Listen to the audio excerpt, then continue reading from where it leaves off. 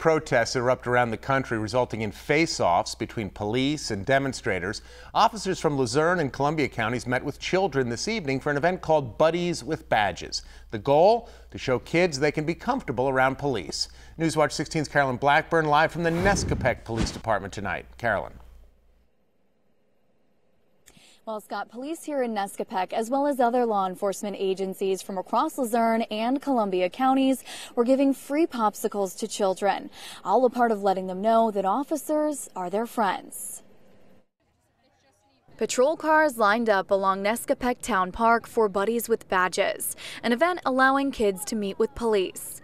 Salem Township officers say this is an especially important time to be a part of something like this. With everything going on in the world today, we just want to show kids that we're here for them, and anything that they need, they can come to us, and we'll be, willing to lend a hand to them. Kids took pictures next to Berwick Police Department's K-9 unit and hopped into patrol cars.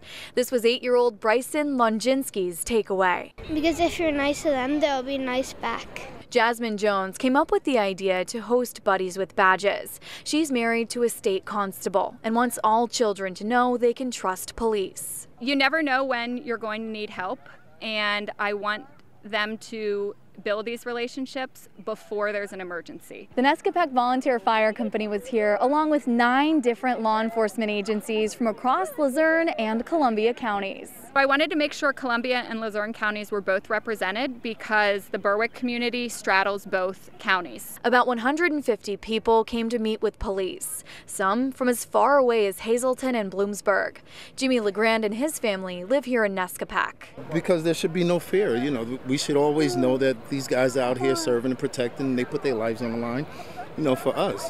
Not everyone could do it. Police officers say meeting with so many new people and being able to show them what an officer's day-to-day job is like is encouraging. Just having everybody come out and show that support for the community, and then all the community come out and show that support back to us, you can't ask for anything better. Beyond local police departments and state police, there were lots of different types of law enforcement here, from school resource officers to corrections officers. Carolyn Blackburn, Newswatch 16, live here in Luzerne County.